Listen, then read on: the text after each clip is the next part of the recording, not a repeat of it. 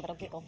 Children of all ages will be trick-or-treating, though, or going to parties this Halloween. And parents and caregivers will inevitably think about ways of keeping them safe. 100%. And it's important to remember that safety goes beyond just checking your child's candy and telling them about stranger danger. Joining us this morning with more is child safety expert Rahel Bayer, who also just dropped the mic on us. Yeah. What was your other day job? I am a former sex crimes and child abuse prosecutor. Wow. So she is, in fact, the expert on all of this business. Yep. Thank you for joining us. Thank you so much for having me on. We were just talking and pondering, why is it that we get a little bit more verklempt Anxiety. over Halloween versus any other time of year? I think because there's so much chaos, and there's so much almost this organized chaos, and also disorganized chaos is what I like to say.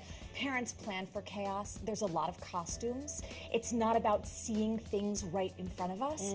And there's just a lot of movement. And I think anytime that happens, you're navigating a lot of parents wanting their kids to have amazing experiences, and also kids navigating a lot of the different scary pieces of the holiday. Yeah, I mean, there's a tremendous amount of social interaction with people you may never have socialized with before. You're out in the street, you're going house to house. That's right. That's why you have a party and keep them all home. No. Keep them all home, right? And, well, good luck with that. But so what are some of the tips, though, for taking your kid out trick-or-treating? So I think the first thing is to recognize that it's really important to have conversations with your kids. It's also important to have conversations with any adults that are going to be around your kids, right? You're literally sending your kids to different people's homes to collect candy. It's a great time to say to them, hey, listen, here are some things that we want to talk about before you go trick-or-treating. And you have the obvious ones, right? You want to keep your phone on you if you have a phone, wear reflective tape, those kind of very obvious technical safety pieces. But there's also the piece that I like to talk about tricky behaviors, right? When we think about stranger danger, what you just mentioned, a lot of times we think about safety and strangers. But the majority of stuff that happens to kids when it comes to abuse is not about strangers. 91% of sexual abuse victims are abused by someone that their family knows.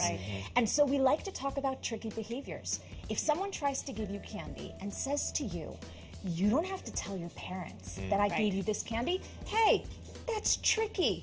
And it doesn't matter what the person looks like or who that person is, their behavior is tricky. There is a fine line, and thank you for bringing this up about children being taken advantage of by the people that they know. Sometimes it's a neighbor. I know in my community, sometimes it's more of a party for the parents than it is for the kids. How do you navigate that conversation without scaring the living daylights out of them? And I see this both as a professional and a parent of 3 children who has had many awkward conversations with my own children, which is, it's not a one-time sit-down conversation. It's about little, small moments of abuse prevention. Turning to your kid when they're sitting there having cereal, seeming like they're, really actually having a great day so far, and saying, hey, by the way, you want to know something? I just want you to know that if you are ever in a situation where someone acts in a tricky way, asks you to keep a secret from your parents, or gives you something and says, if you tell your parents, you're going to get in trouble, hey, I want you to know that's super tricky. I want you to come and tell me. But I also want you to know this. If something ever happens that makes you feel unsafe and you don't tell me right away, it's not your fault. You didn't do anything to cause it, and I'm still going to love you. And those little moments set the stage for your kids being able to come to you and say, hey, something unsafe happened, or something did not feel okay. And you're keeping the communication comfortably open, no matter how uncomfortable it may have been for them. So what about just safety things?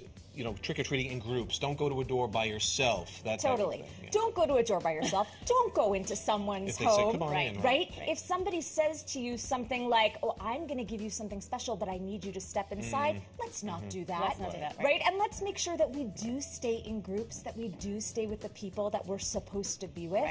And I also think that a lot of times when we worry about scaring our children, it's because our kids look at us and the way we speak to them. So if I am not nervous when I talk to my kid, if I take a deep breath, relax my shoulders, look them in the eye and say, you are going to have an amazing time.